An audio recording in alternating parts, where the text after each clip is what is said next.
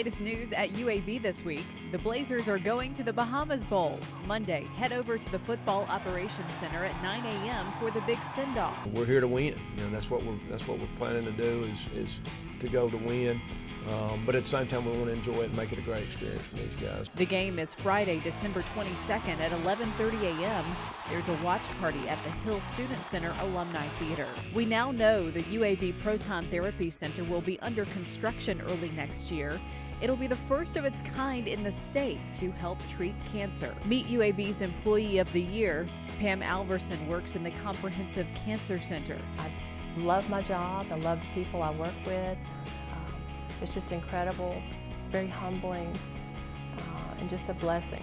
UAB students and employees donated hundreds of toys to children in need this holiday season.